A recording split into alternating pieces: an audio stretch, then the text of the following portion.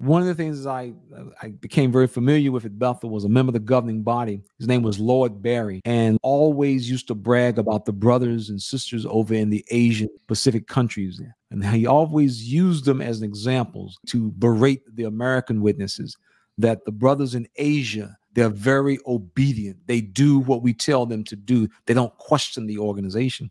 And I thought it was kind of odd that he would reference it that way.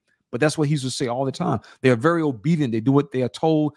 The brothers here in the United States and in the West, you brothers are always asking questions. Why? Just do what you're told.